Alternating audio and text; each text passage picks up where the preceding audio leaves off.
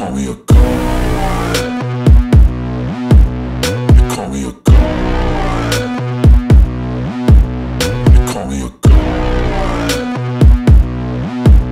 You call me a god. Let's go! I'm about to go off like a weapon. Fuel to the top, got a filled up engine. In my thoughts, obsession. I will not stop, no, I'm never second guessing. I got a God complex. Haters love to hate, but I never feel pressed. Got a lot on my plate. We're going to start a mega project, one that's going to take several installments to finish, but you are going to love it. The overall project will be a complete NES console container. When all the pieces are done, they're going to make up an entire NES controller. It's going to look awesome. So in this part 1 of the series, we are going to focus on the controller holders. It's going to perform 3 different functions. 1, it'll hold the controller and be removable from the overall project, so you can take the whole thing out. It's going to spool up the long Nintendo cable, goes on the controller, old school. And number 3, it is going to make up the buttons on the Mega Controller.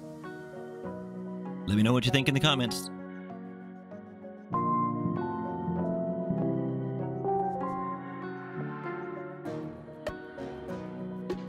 And for all of you who love to see CAD designing, this is for you. For all of you who do not, I apologize. I'm hurrying up as fast as I can.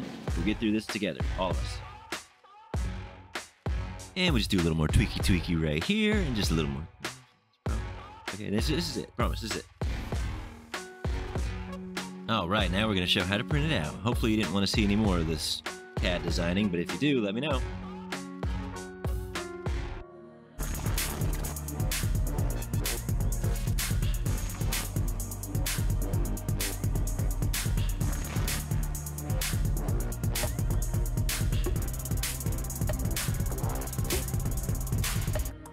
My first attempt is going to be on the Anycubic Chiron printer.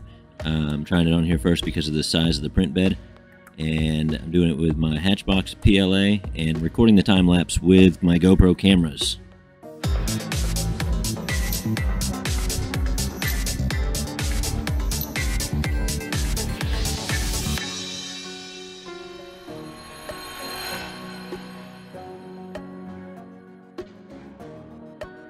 So the time-lapse video on my Chiron is not as good because I'm using a GoPro time-lapse and it's not really designed specifically for 3D printing, like the Beagle camera is, which you'll see in a minute, so just bear with me on that.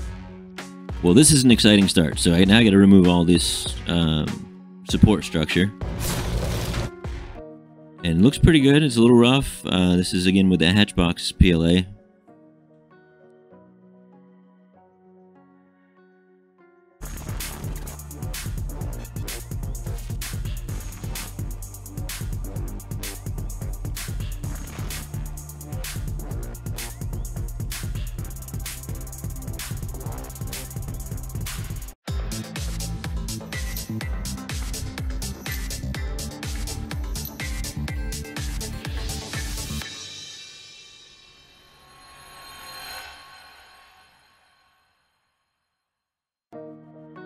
In case you missed it, this is the next attempt, and I'm going to do it on my Ender printer, and I'm doing it with Polymaker PLA, and I'm using my Beagle camera, which is a camera designed specifically for remote printing on 3D printers and time-lapse videos. So this is coming out awesome, and I love the way this looks.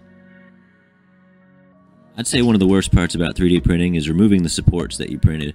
It can be kind of therapeutic, but also can be a real big pain. This one here was not too bad.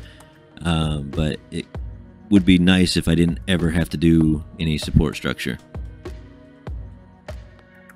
The purpose of this project, as you may know, in the 80s and 90s, Nintendo had some crazy long controller cords, which was good planning on their part because you had to be corded up to it and you still wanted to be able to play.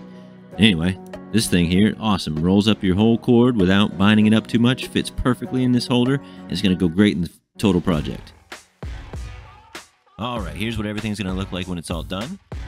We just finished the buttons, so off to a good start. Keep an eye out for part 2 of this project. It's going to be an out-of-this-world accomplishment.